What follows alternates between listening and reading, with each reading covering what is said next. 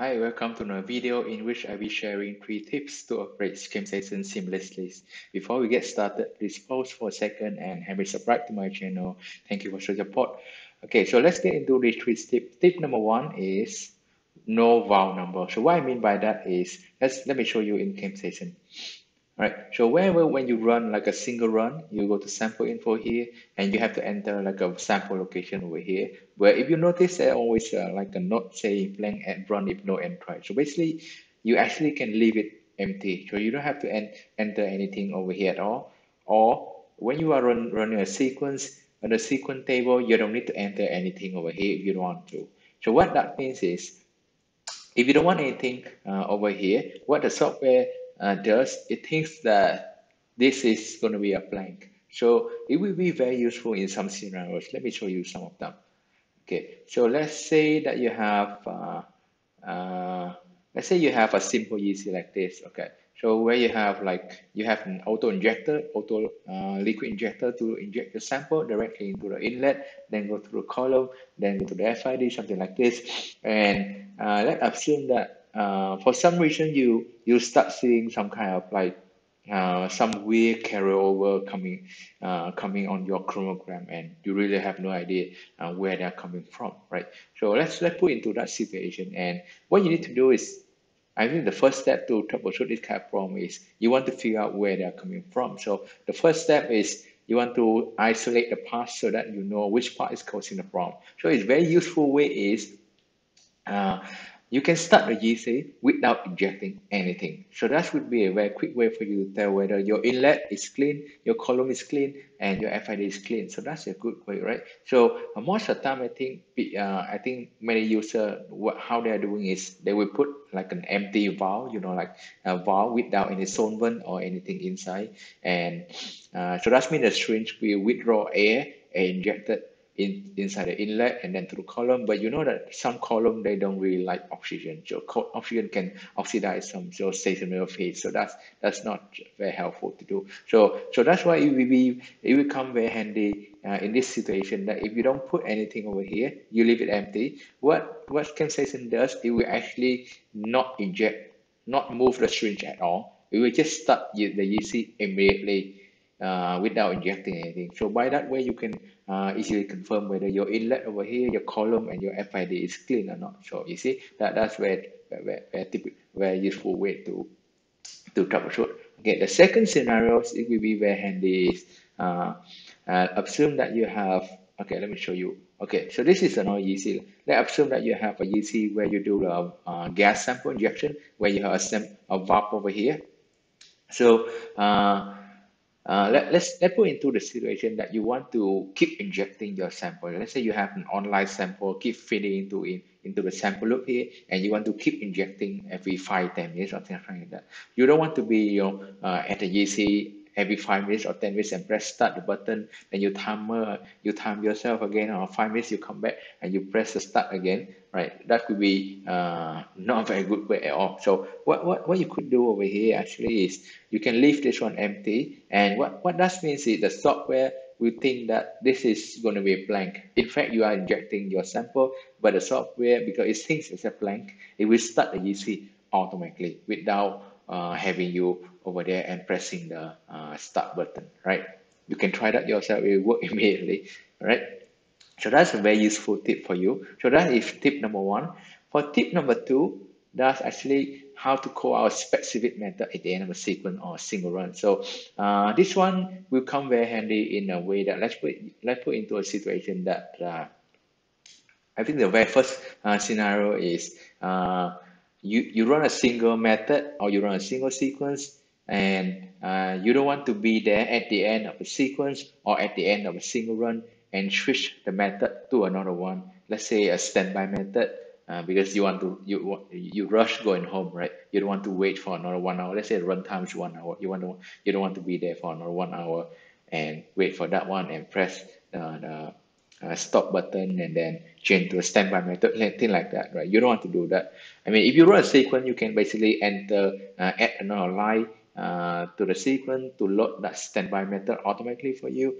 But if you are doing single run, that's almost impossible for you to do that unless you queue in another method inside the inside. But some older version of Chemstation, there's no option for you to queue in method. So that's why this tips will come in very handy for you regardless of which version you are using. So let me show you how to do that. So if you go to Chemstation over here, uh, okay, let's say right now you see I'm at a standby method, and let's say I want to perform a run, and then at the end of the run, I want to load another method for me. It doesn't matter which method you want to load, as long as the method is available inside your method folder, right? So let me show you how to do that. Okay. First of all, let me show you how to add that one into when you do a single run. So usually when you do a single run, you go here and enter whatever over here, and that's just start the run. And at the end of the run, we will just the GC will just be at that same method, no change at all. So what you have to do is I can show you that you can go to method over here, then you go to runtime checklist on top here. Then you can check something called post run command and macro. It's not able to see over here, but actually say post run command macro. You can check this box and you type in a command over here. The command is actually very simple. You type load LOAD method, no space. Okay, load method. Then you enter a space. And then what you have to do, you want to put in the path of your folder. What you have to do. So let me show you that. For my JC, the folder is something under like this. So depending on which version you are using, it might be a little bit different, but my one's like this. So I'm going to copy this over here, and then I go back to Chemstation. I put this one, I put in a code.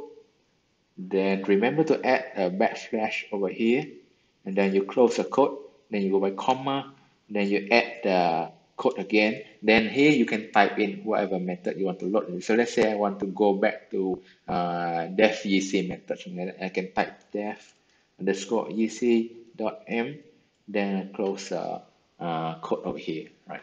So you just need to do like something like that. So I say okay. So that's one way for you to do. So that's the way when you run single run. If you are running a sequence, you can also do that. You do the sequence and sequence parameters over here. Then you put under like pause sequence command macro over here. You can type in the same command just now. Load method, the pathway, and then comma, then the method. Right. So once you do that, what happens is after the run finish, let me show you that one. So let me put the run. So you see I have a command over here. As I'm going to save the method. Then what I'm going to do, I just declare like a test run. Okay, so I put one over here. Let me start the run. So the run will be only 0.5 minutes. If you see over here, I put only 0.5 minutes, so that will be very quick. So let's wait for 30 seconds and we see what will happen. So right now we are on a standby method on top here. And the GC is starting soon. Right, so it's starting 0.1 minutes right now. So wait for a few seconds, then you see that the default GC method will be in automatically.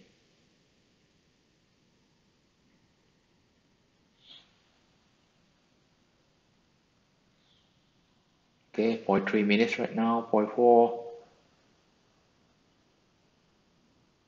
right, 0.5 minutes. Okay, so once you reach 0.5, when you reach 0.5 minutes over there, by right, the GC should load the standby method, the default GC method just now. But because I'm using a virtual version over here, and somehow it doesn't stop the GC for me, so I have to hit the stop manually from here. But you don't have to do that when you run the real GC. Okay, so take a look at this one where I hit the stop run over here. So what happened? The software will now load the command, the post run command just now, and you can see that the default ESC method is loaded right here.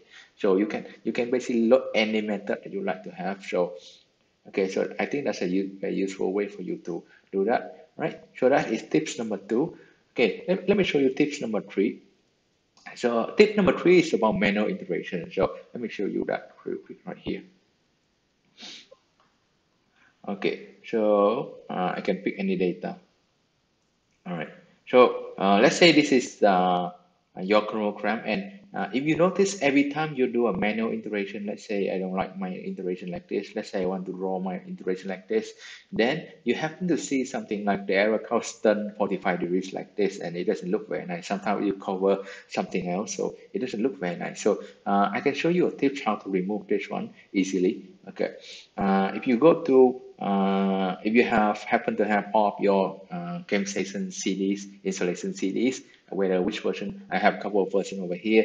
So hopefully you are in one of these versions. If it's not, let me know in the comment. I can send you the file that I'm going to talk about. Okay, so my version right now is CO110. So let me show you where it is. You go to CO110, then you want to go to this number 2, and then there is something called UCL over here. Then you go to macros, then you go to macros number 9. Then we want macro.mac is called TMANANN, right? So you just simply copy this macro, copy it, and you go to a core folder. So the core folder will be a little bit different depending on which version you are using. So the version I'm using is CO110, and you see the link is something like this on top here. If you are using another version and you can't find this core folder, let me know in the comment. I'll show you where to find that. So once you are in this core folder, just paste the file just now, the TMA, the macro just now. So I already copied before, so that's asking me whether I want to overwrite this one, but that's fine. Once you first copy, it will should not ask you the question. Okay, I will cancel this one. Because let me show you that TMA. So I already have it here. See, so once you copy this one over, and you can go to this Chemstation, and what you have to do, you can type in macro down here, and then you type macro, and then you type in the name just now that you found, the name just now, the complete name over here, everything. You copy the name, and then you go down here again, macro, the whole thing over here, comma, go, something like this. You type like that, and once you finish typing, what happens is you go to graphic over here. You should have one option. It's called this menu will be added automatically once you finish typing.